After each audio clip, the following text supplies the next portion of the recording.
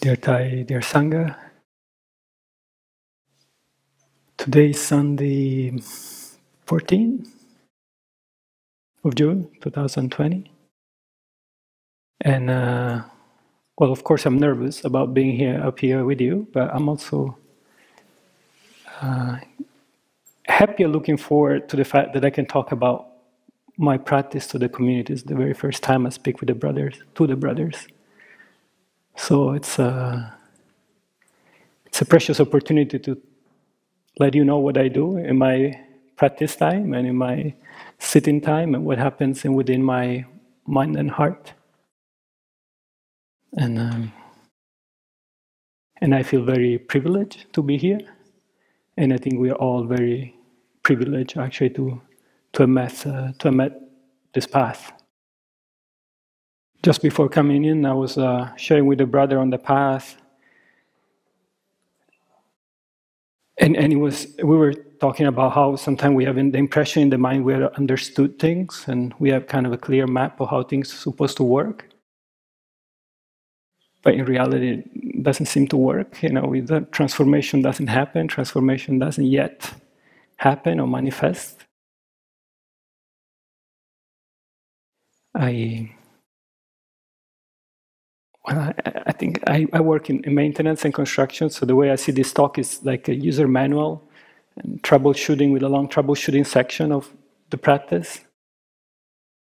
But actually, I like to reflect that there is much more to it. That we may have all this layout of how to do, and from this step you go there, and then you do this. And yet, it's still a mystery. Practice is still, our mind is still a mystery, and it's very beautiful to just dwell in the sense of like, I'm doing my best, and yet things haven't yet transformed. Still, I feel nervous about giving a talk and making a fool of myself, or I am, get angry and this and that.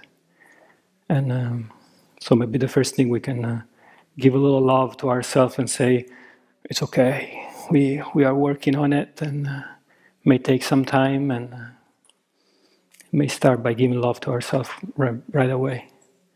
If we wait for it to be done, it may be a long time before we love ourselves.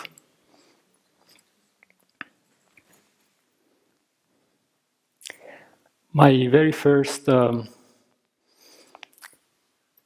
passion on this path, it was actually the first time I sat on a cushion. And at first it was through some books.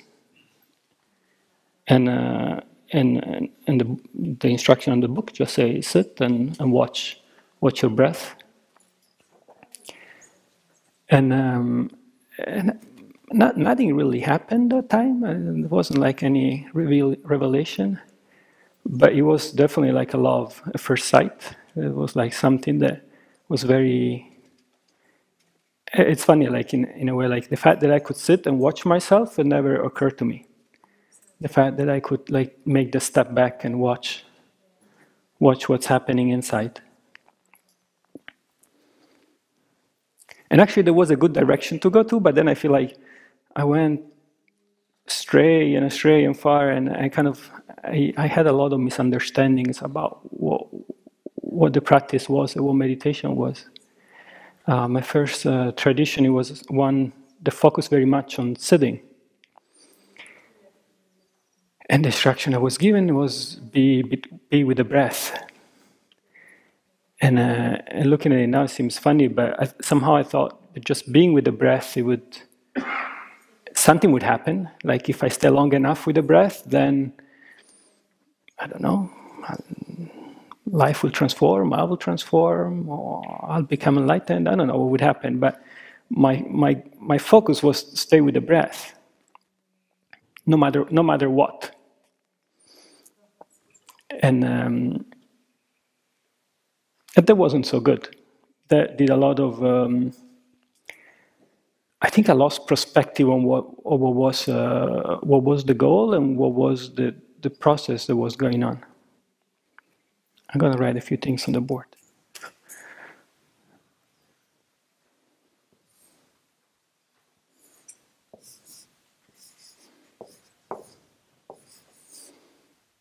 sure you know what I'm writing here.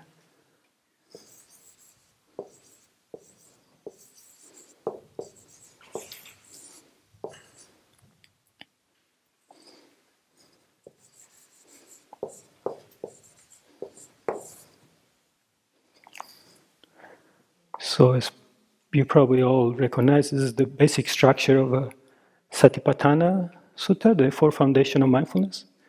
And the very first one is the body. And the very first one in the body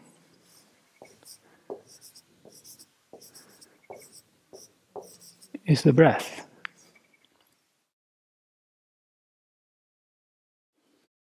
But actually in the sutra, before we come to this structure, there is another part that is, to me, has been a revelation because I hadn't understood. You say how the mind should be.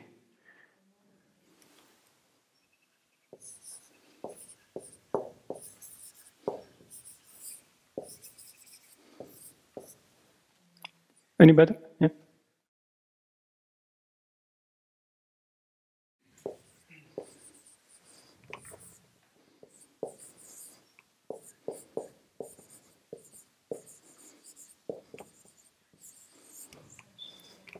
So it says diligent, clearly knowing,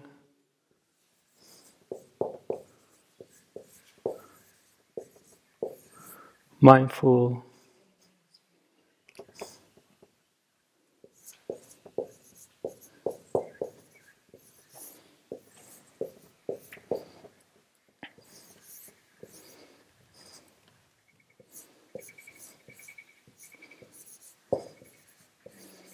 having let go, craving, and distaste.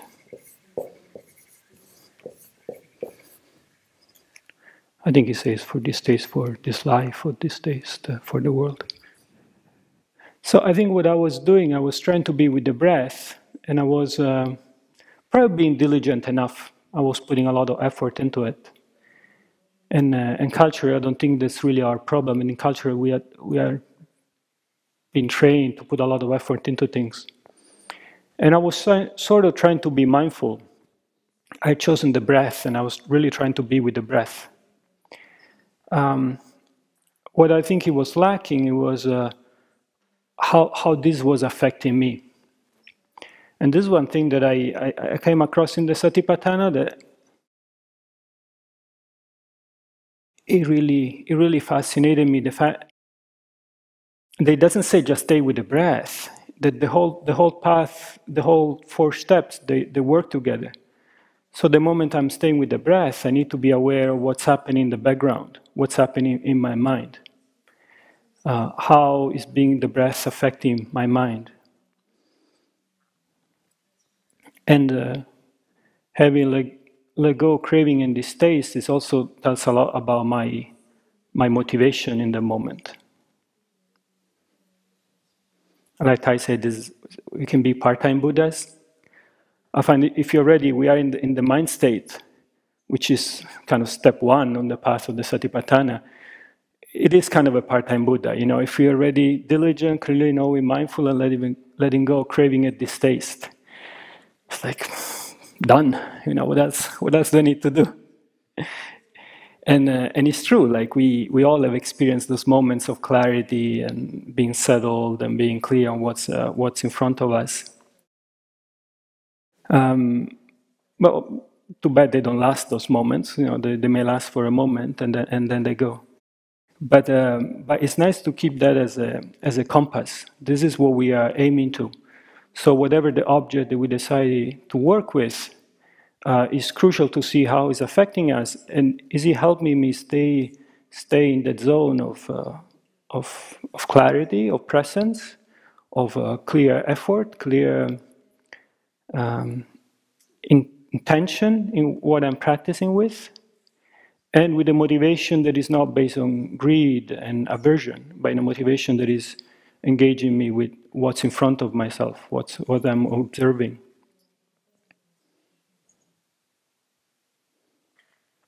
So when I stay with the breath, it's not so much about the breath.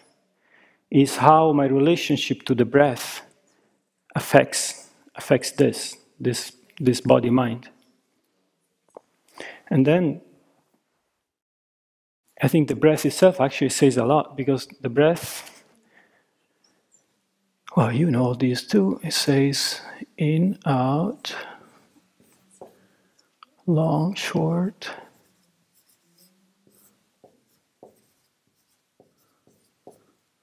Then it says aware of the whole body.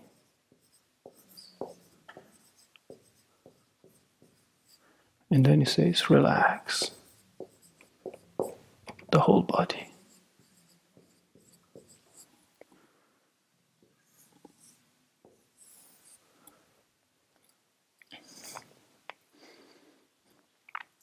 So again, this I found it was very interesting, because it doesn't say stay with the breath and ignore what's happening around you. It doesn't say stay with the breath and cut yourself off from the rest of the experience of being alive. To me, what it says open up your awareness, what you're looking at, so that it can include the whole body. There are different practices in Buddhist meditation. There are different practices in non-Buddhist meditation. So I don't want to say that this is the way, but this definitely points to something. Points to a certain kind of awareness, a certain kind of presence, a presence that is able to stay with the object. Let's say the breath. Since that's what we are talking about. But it doesn't let the object separate myself from the rest of the experience. I can be with the breath, and I can be with the whole body breathing. I can be with the breath, and I need to be aware of how is the object impacting my mind.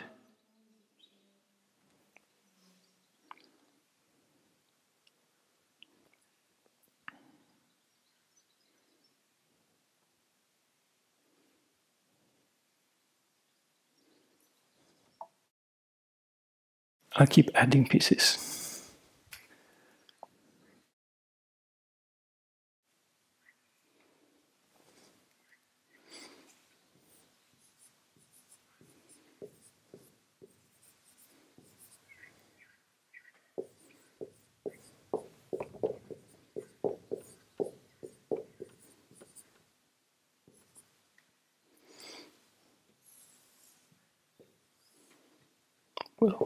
We'll put more.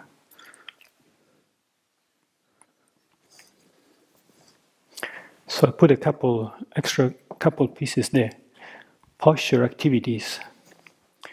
I think they go in the same direction. Like we all know that the practice is not something happens in the hall. The happens is something that happens through the day.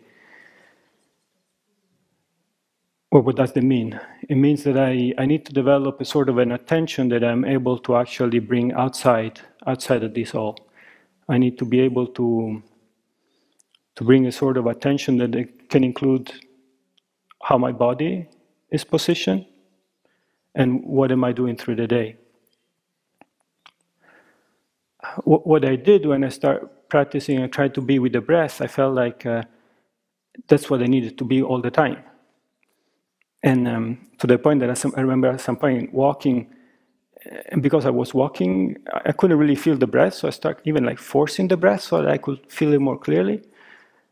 And now I think, well, this was madness, but at the time it really seemed like a good idea to do that.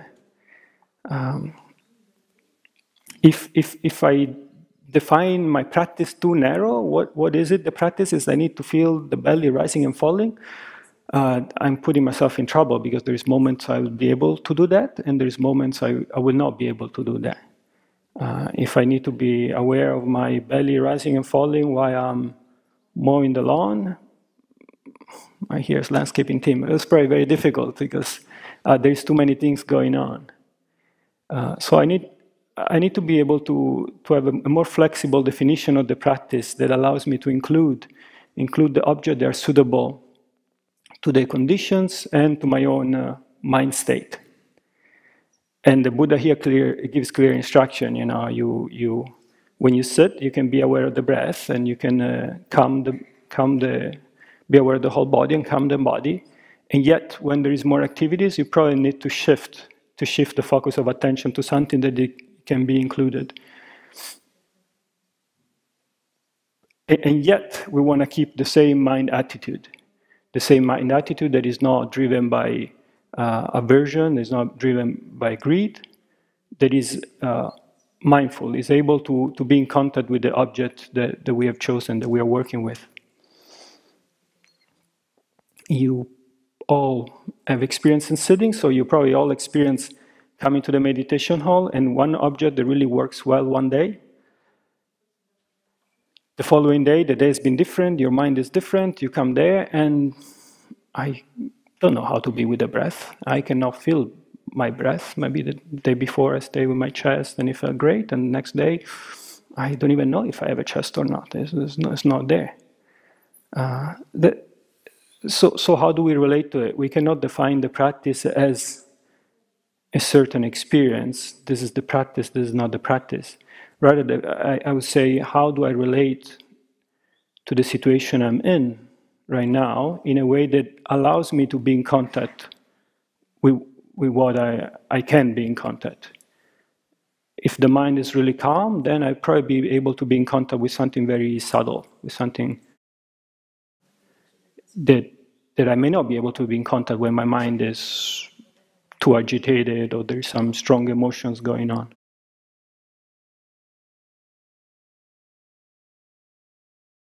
So I would say that, again, the main point of practice is how can I relate to this present moment as it is, and making experience and practice over time. I think it's not that we learn to only like select certain moments and force our life into those moments, and every moment is it's a moment of calm, it's a moment of stillness. But it's rather, how can I recognize where I'm at, what's in front of me, and how can I find tools to be with it and to lead it in a positive way, if you want. There may be certain emotions. How can I work with it so it doesn't take over, so it doesn't lead me in unwholesome directions? But rather, how do I meet what's in front of me, stay with it, so that it comes towards peace, it comes towards understanding.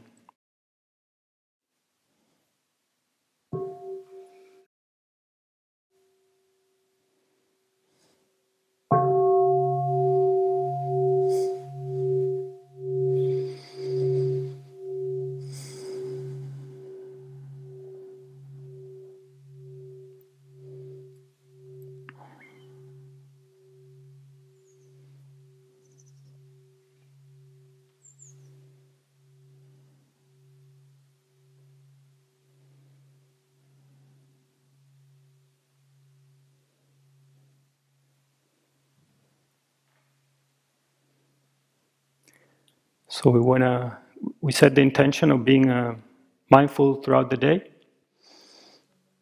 I remember when I read on the books first, when I was still at university, you should follow your breath through the day.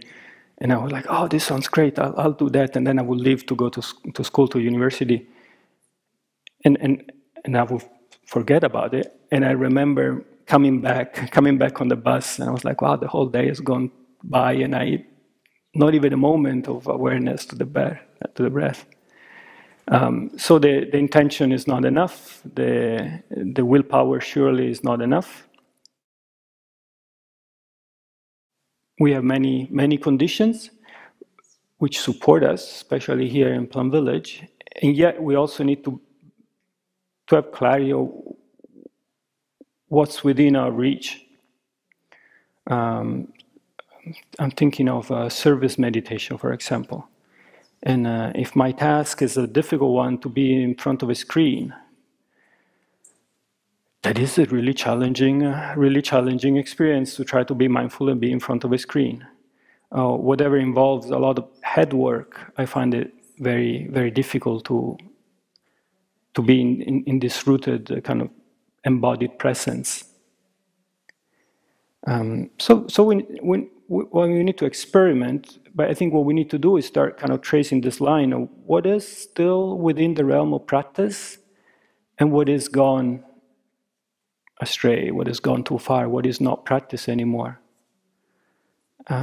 Again, practice cannot just be peacefully on the cushion. This would not be realistic. I can be angry and practice. There is no conflict there, not necessarily a conflict there. But if whatever is stimulating me is so strong or it's so appealing to me that I lose the sense of presence, the kind of seeing the object and having perspective on the fact that I'm seeing the object, then it's not practice anymore, and I wouldn't define it as practice anymore. I mean, it may be interesting psychological exercise, and maybe I challenge myself to do something new. It's all good, but in terms of Sattipatthana practice, at least, I'll define practice when there is the sense of presence, when I know the object I'm with, let's say the breath, and there is the sense of perspective on it. I know I am observing the object. I am aware of the object, and I am aware how the object is influencing my mind. I can be with the breath, and I can be with the whole body at once. And it's interesting that the mind, the sense of awareness, is not a laser beam. It's not one object. I just stay with that. That there is this sense of spaciousness that I can encompass the breath and the body and the mind.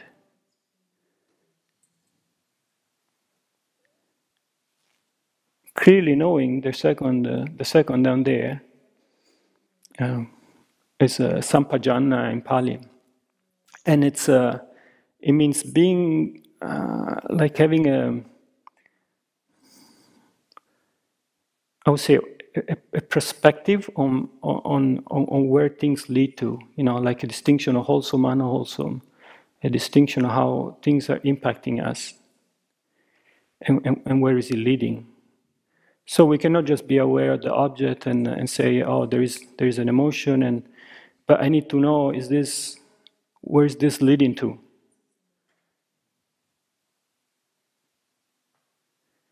And then I can choose, oh, this is leading towards peace, towards clarity, I'll cultivate this. This is leading towards aversion, towards anger, towards strengthening my self-identity. It's like, oh, maybe I don't need to follow that.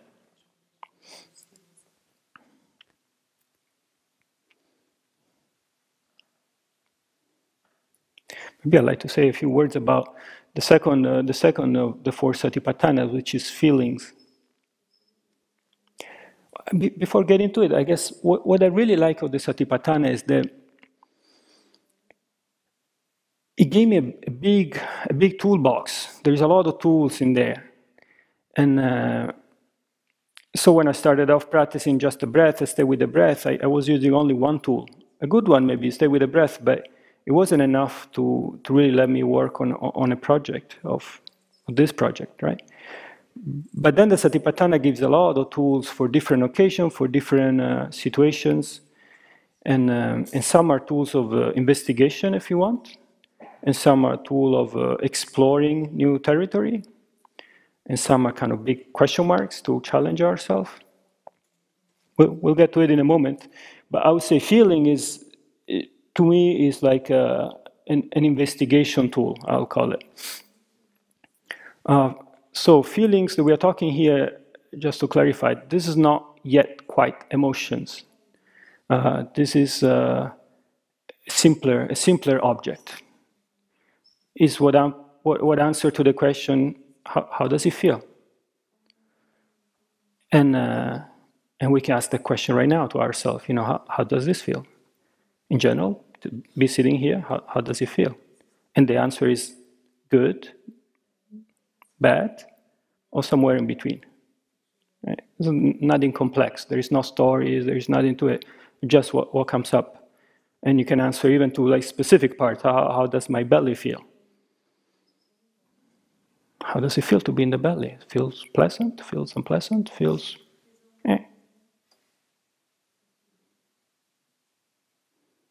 How does it feel, my general state of being? Does it feel good in this moment or not so good?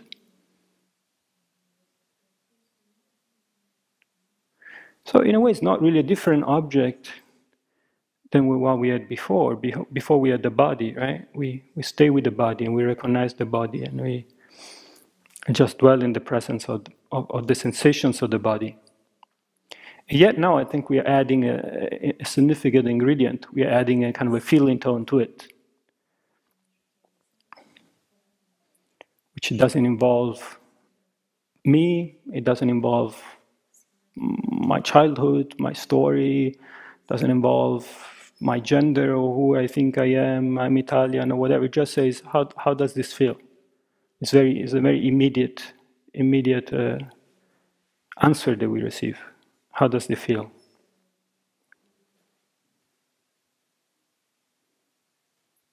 And yet this is such an important component, because this is what we often react to this sense of pleasant, unpleasant. Then we immediately, I want it, I don't want it. But simply, so often it's so fast that I don't see it coming up. You say something, I react right away, I feel hurt, I don't want it, I don't like it, I snap back. So that's why I said this is an investigation tool. This is kind of a probe to look a little deeper into things and try to tease them apart and try to see, what's really happening in there? Why, when I'm angry, I'm so fidgety and I cannot sit and I cannot... What is it really that I'm reacting to? And a lot what it boils down to is this feeling. It's like it doesn't feel good. I don't like to sit like this. I don't like to sit and feel this sensation.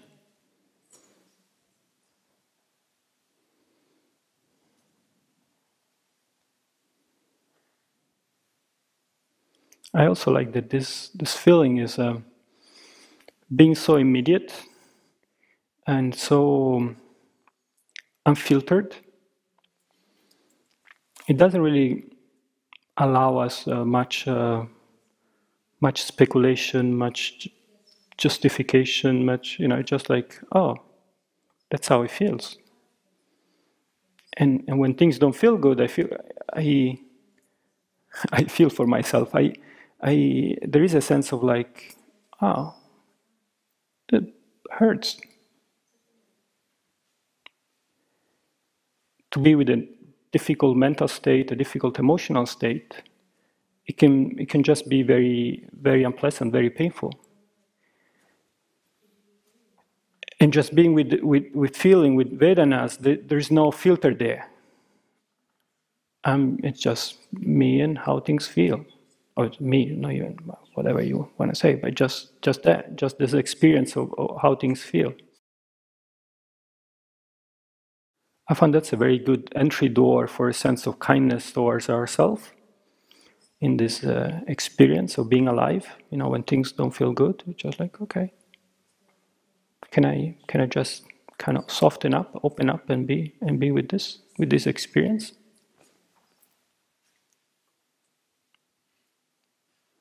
And that's also a good entry door to a sense of compassion for others.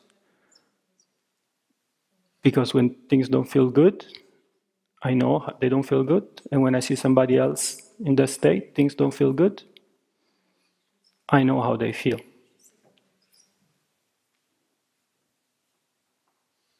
And then as human beings, we have this experience of the mind. We can create all this story and narratives, but actually the experience is just that. Can I put all the narrative aside and just say, oh, wow, that's how it feels.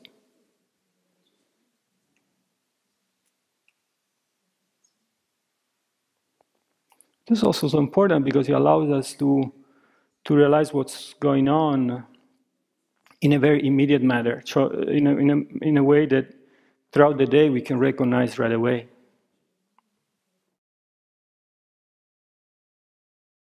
Coming back to being aware throughout the day, as soon as something impacts me strongly, it's very good to have an anchor that's like, wow, this feels either very good or very bad, but feels very strong. And when things feel very strong, they have a power to pull us away from this sense of presence, this sense of being in this perspective of me, the object. Well, me, I mean, me is the sitting, but the sense of the object and how the object is touching me. So to have this anchor of feeling is very useful, because when something comes up, if I'm trained, if I'm used to recognize these feelings, I'm like, oh wow, this is powerful.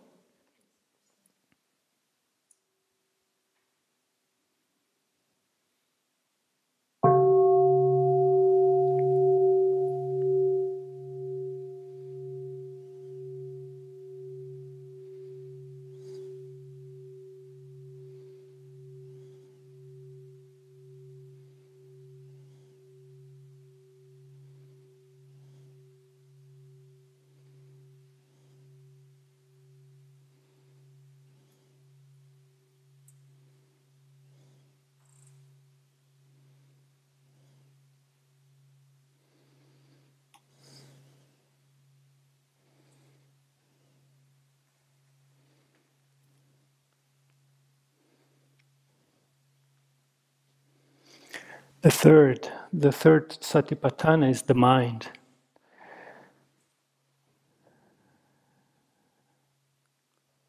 This is a big domain, of course. The mind is a lot of our experience. The way it's said in the sutra is, what does he even say? He says, I'm aware when anger is there, and I'm aware when anger is not there. I'm aware when lust is there, and I'm aware when lust is not there. I'm aware when delusion is there. And it says a contracted mind, an expanded mind. And it pretty much says, I'm aware of whatever state my mind is in.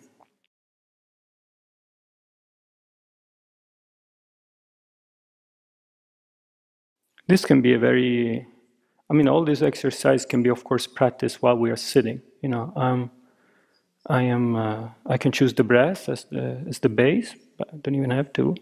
And then I see how the mind is. How is my mind in this moment?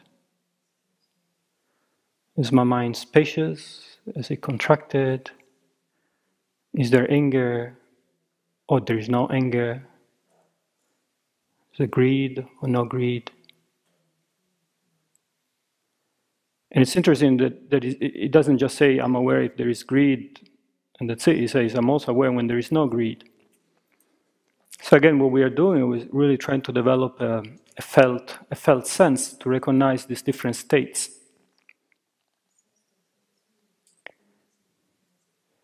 And the way we train on the path is not to like tell us some lofty ideal that we want to aim towards and I should be, but we train in a very instinctive way, I want to say, you know, like I touch a hot pot and that hurts, it burns. You don't need to tell me, oh, don't touch it, it burns and this and that. I touch it, I feel it, I know right away, it burns. And I don't want to touch it again. And that's how we train on the path. We pay close attention to the experience so that we actually see how it feels. I think the problem often is we have so many ideas how things should be or what we want or what we are going towards that we don't really pay enough attention to how things feel right in front of us. And therefore we miss the opportunity to learn from it. So what we do here, we really pay close attention, and then, wow, a mind full of hatred, it doesn't feel good at all. A mind that is envious, it doesn't feel good at all. A loving mind, oh, that feels nice. Oh, that's cozy and warm, and I like that. But I don't need to think so much about it. I know, I feel it. I feel like, oh, yeah, kindness, oh, nice. And so I learned at a very kind of low level, if you want, you know, Nobody needs to tell me what's right and what's wrong. I learn it directly from the experience of what's kindness, what's empathy, what's being loving and inclusive.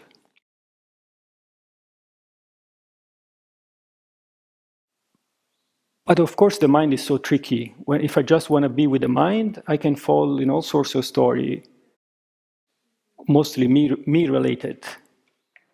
Oh, this is me. Yes, I know I'm an introvert. I'm shy. Yes, that's why I don't like to give a talk and this. But how does it feel?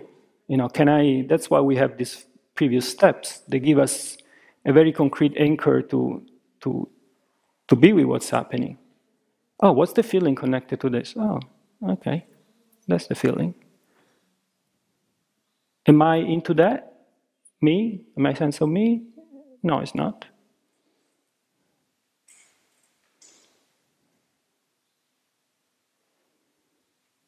Oh, that's a loving mind. That's an angry mind.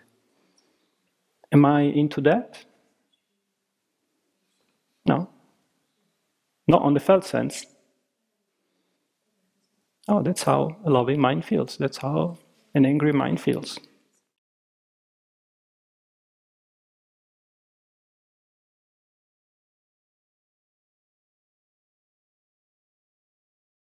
We may start to practice thinking that we want to. I'll say the default program I was raised with is try to get things right so that I can finally be happy and have things going my way. I may be the only one with this program, but and coming to the practice, we may translate the same program into the practice. Oh, if only my meditation they get steadily better, and then finally I'll be able to be happy and live my life.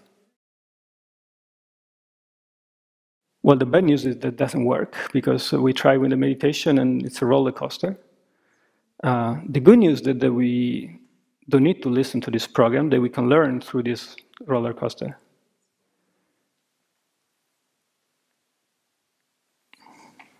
I did 6 weeks of silence, and just yesterday I was pulling out my journal that I wrote through this retreat. And what was left from the retreat in my memory was all these kind of highlights, the highlights of the retreat, of this beautiful day and this great meditation and this. And then it was very sobering yesterday to read this journal because it was like day 39. Oh, it was a hell, a realm. I was like, oh God, really? Like after. And it's very tempting. It's very tempting to cling to something, to cling to, oh, I'm learning to meditate, oh, I learn all these techniques, and finally I'll be in control of my life. And it was very sobering to see, no, that is not true. 39 days into silence, I was suffering horribly. And then the next day was interesting again. And then, there was a lot into it. I'm actually very happy that that doesn't work because I think I will get myself into a lot of trouble if things will go my way. I think what we are approaching to is like start to change the perspective on how we relate to the practice, to the Sattipatthana if you want, but through the practice. It surely is not anymore a controlling tool. It's not anymore something I can use in order to achieve my goal of being a certain person or having things go a certain way. Rather, it becomes a tool to see how things work inside of myself. How things work inside of myself. And then the good news is that I do have some sort of, I wouldn't say control, but I can influence somewhat how things go. So I can choose what to encourage and what not to encourage. That's why we come back to the sampajana. The sampajana is important because I learn what I want to encourage, what leads me towards wholesomeness, and what doesn't.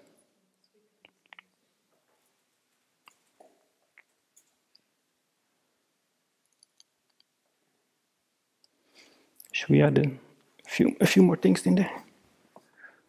I'll just put hindrances down here.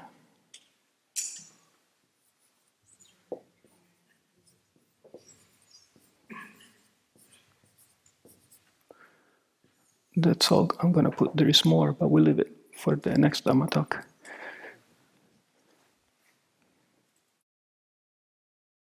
Should we write what the hindrances are? So there is 5 of them. There is sensual desire.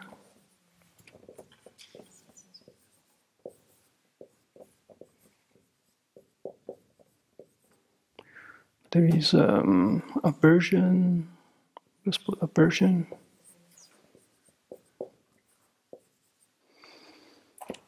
There is torpor. Is there age? I don't know. Torpor, dullness.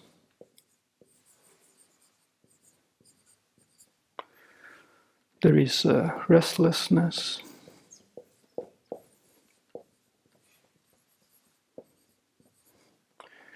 And there is doubt.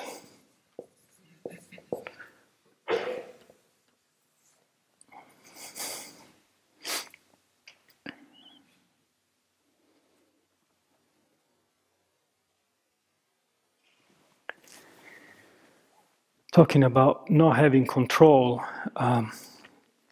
we sit down or we establish our mindfulness with the best intention, and then we find ourselves into one of those hell realms of hindrances. It takes a lot of, I'll say, a lot of kindness to be there. Because sometimes the discrepancy between the intention and our hope and the miserable reality in front of us is so stark that it's like, wow. It's, yeah.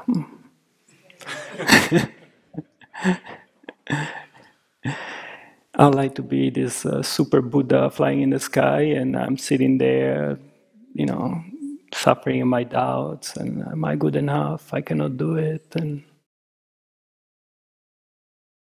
I'm flawed, you know, all this. Or I go into daydreaming, you know, food, sex, whatever you want, you know, feels good. Or into my hurt story, why did they do this to me? Restlessness actually is associated also with regret. They put restlessness and regret. Things of the past that have yet to be resolved, that I wish hadn't happened. Or I turn off dullness.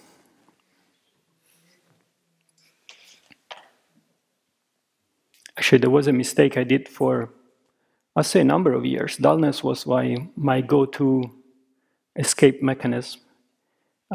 When I was saying that I would be with the breath, but I wouldn't see how the breath was affecting me. That's actually what was happening, but it took me long to understand. I was trying too much to be with the breath, and I put so much effort that actually only my willpower was there, and the rest of me was somewhere lagging behind. And then all would happen, I would just turn off. And but not having this perspective of what was happening in the mind, it was really preventing me from recognizing this mechanism. That's why it's so dear to me, because actually I feel like I waste a number of hours of cushion practice, not recognizing what state the mind was in. So the first instruction we receive when we see these hindrances, when we start to recognize the state of our mind, is leave it there, come back to the object. But of course, it's not as easy all the time, and it doesn't work all the time. And actually, I like to put them a little in perspective, because it seems like even the name, the hindrances, right? That there are these obstacles that I need to get rid of, and there is a certain point to it, of course. But they're not an obstacle between me and the practice. They are the practice. They're there for me to practice with. So I need to relate to these states, to this experience in a way that is not like, oh, why are you there? You shouldn't be there.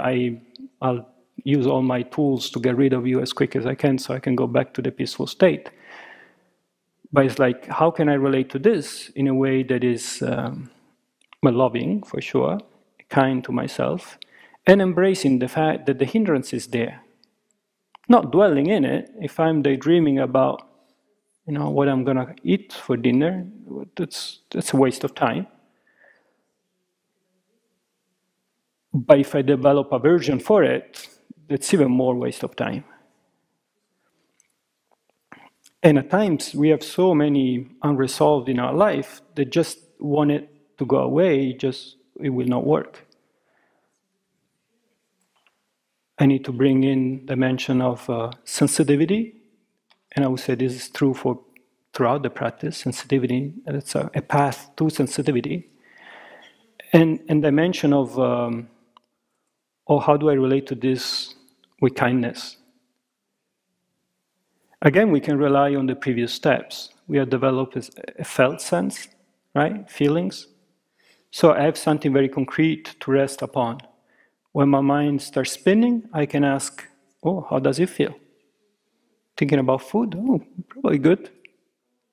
Okay, then I can use actually my thinking, right? Another myth of the practice. Stop thinking like, yes, sure, great, but we need to be able to actually use the thinking skillfully. If stop the thinking means crush the thinking mind, this is a pity. We are losing a powerful tool that can help us in the practice. So let's go back. I'm thinking about dinner, and I ask myself, how does it feel? It's like, oh, probably there is associated pleasant, mildly pleasant feeling, but then I can also question. It's like, well, is this the reason why I'm here? Am I meditating so that I can think of dinner and feel this kind of rather limitedly pleasant feeling? Well, probably no. It's like, oh, can I muster enough, energy to overcome? Can I focus on what was really my aspiration, why I came to Plum Village in the first place? So, of course, there is an active thinking process, right, involved.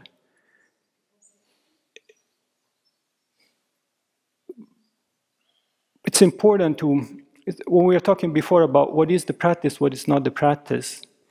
If I sit down and I get lost in a daydreaming, this is not useful practice anymore. If I sit down and I try to crush my mind, just staying with the breath, this is also not the practice. Can I use just enough thinking so that I can actually engage with what's happening? When we go again to the sampajana, to the parts of recognize what things lead to, what's wholesome, what's unwholesome, it's obvious that there is some level of recognition, some level of mental engagement. This is very useful. This is what allows us to grow. If I'm simply aware, simply mindful, it may feel kind of good. Things will drift in front of me and will pass. It's better than a driven mind. It's a spacious mind where things drift. But if I don't recognize them, then I'm missing the opportunity to learn. What allows me to learn is to see what leads to what. To see what's wholesome, to see what's unwholesome, to see what strengthens me, my idea of me, and what doesn't, to what creates question, what kind of puts me in a state of like, oh, am I really sure of this?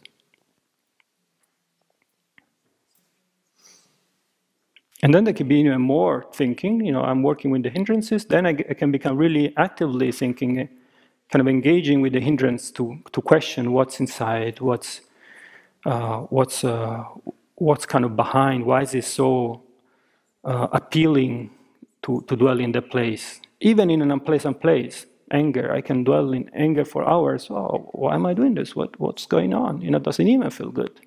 At least the dinner part felt good.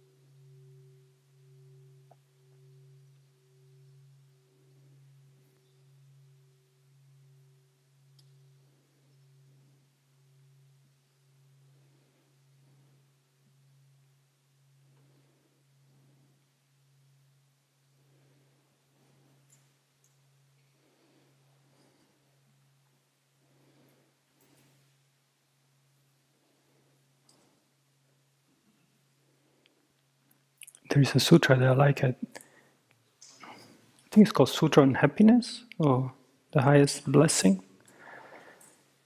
And it goes through different sorts of happiness, different sorts of happiness that we can experience in our life.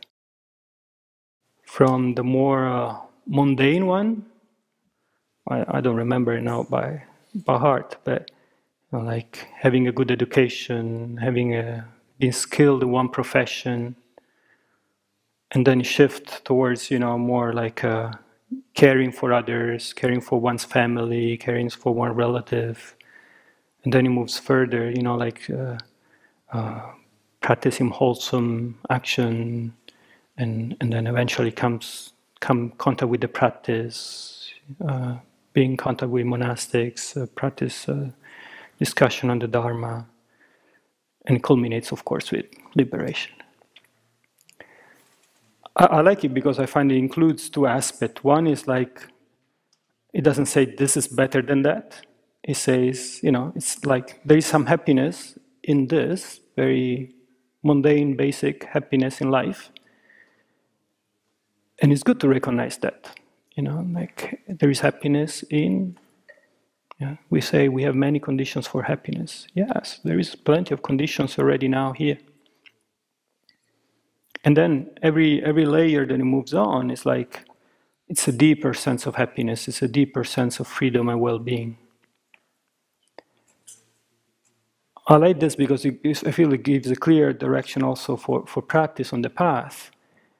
It's not like, oh, I want to go for alignment and this present situation is terrible. It's like, oh, I can find a lot of joy and happiness in where I'm in right now.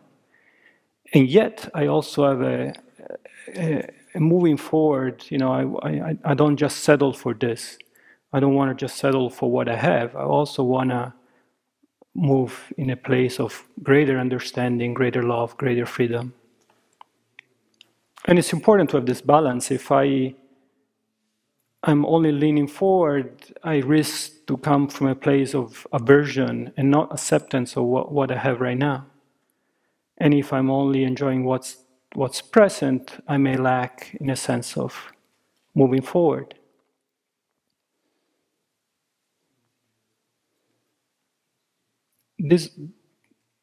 All these instructions, they are for us to explore. There is no right and wrong way of doing things. It's more like we are given all these tools so that we can investigate every moment of our life and say, where I'm in right now. Do I have this balance? Am I balanced enough to feel content with what I have? Who I am and the people I'm with and the conditions I have. And yet also not becoming complacent, not just enjoying what I have and forgetting that I became a monastic to achieve, I'm on this path to learn, to move forward.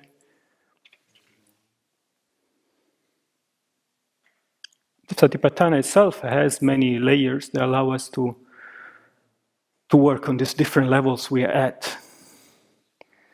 And we see we come to the practice and maybe we just need to learn some tools to deal with something we are facing in our life.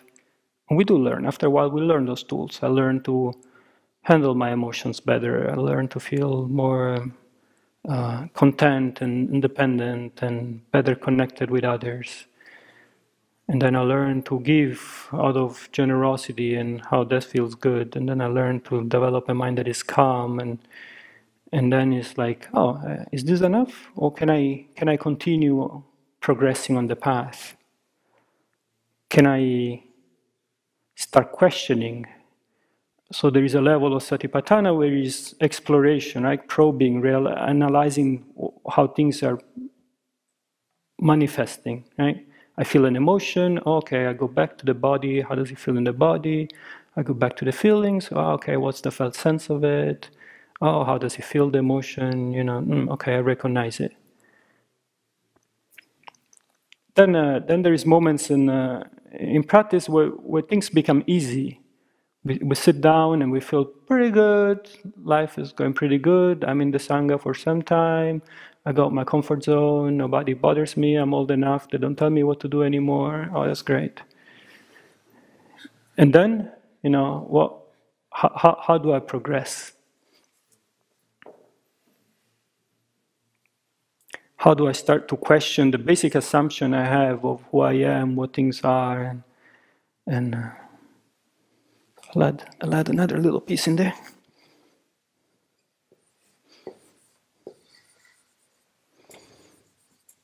Elements.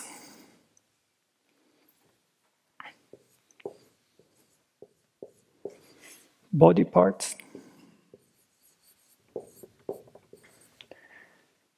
And I'll put death.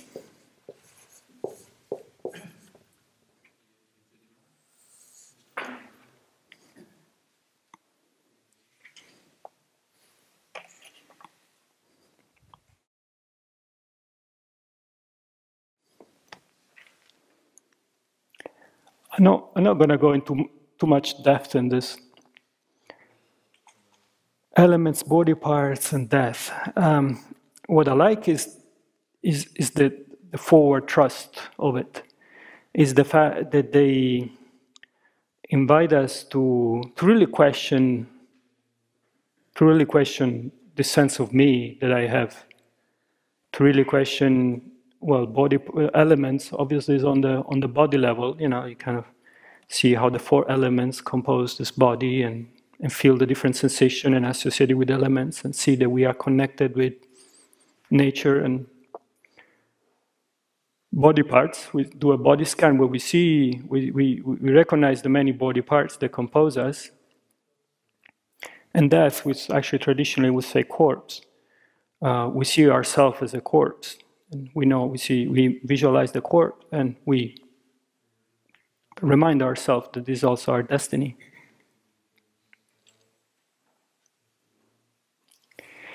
One of the difficult part in practice is not so much, or I find it more difficult, is not to work with states of mind that are difficult, but they are like in my face.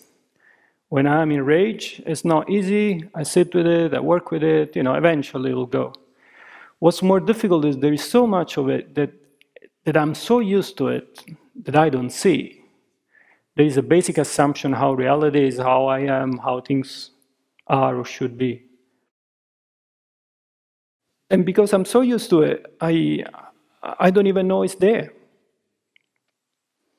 So I like this because these elements, they give us some tools to kind of shake things around a little bit, to really kind of say, oh, am I sure?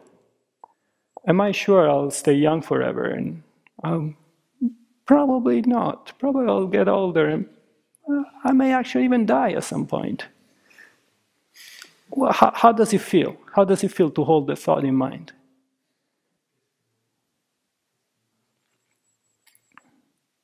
Or like the body parts, actually, what's one I really enjoy is like, life is a miracle. That's what it tells me, that the meditation mostly. Like, life is a miracle, this body is a miracle, this mind is a miracle. Do I know it? Am I in touch with it? Or am I trapped in some sort of, again, obtaining what I want, getting what I want from the experience of everyday life? Oh, now I get my nice lunch. Oh, today I like this cooking team. Then I get my nap. Oh, yes, a little bit of work. Okay, no problem. But then eventually, can I come out of my comfort zone and really question who I am and what things are? One of the things I like in practice is to hold the conflicts in front of me and like the what I would like to have and the what I have and the fact that they don't match and the fact to say, it's like that.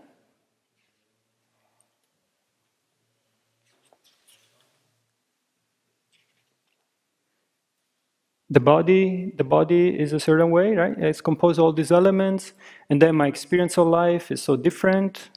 How can this brain, this kind of jelly-looking thing, create this sense of amazing life experience that we have? I look at an artist there. How can this jelly create this painting, this masterpiece. Like, wow, I really don't know much about life. It is a mystery.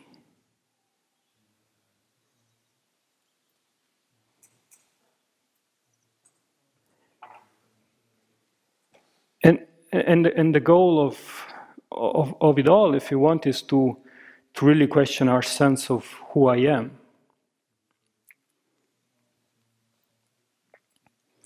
And then you may notice in this, it never says, well, actually, this is you. It talks about all these processes that go on, and this, there's this body, and there's this feeling, and there's this mind, and there's this object of the mind. So where am I? Where am I in all this? One thing I like to do is also to sit with these objects, depending which one you choose, and say, well, where am I adding the secret ingredient? Where am I adding the me ingredient that kind of gels it up into this solid thing?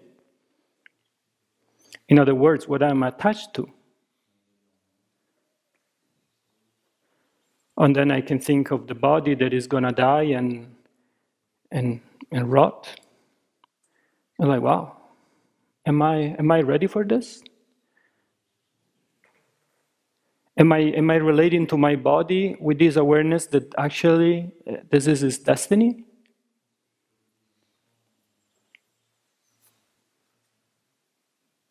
Am I related with my feelings and with the awareness that now it's coming, now it stays for some time, then it goes? Or am I trying to control and manipulate and optimize it?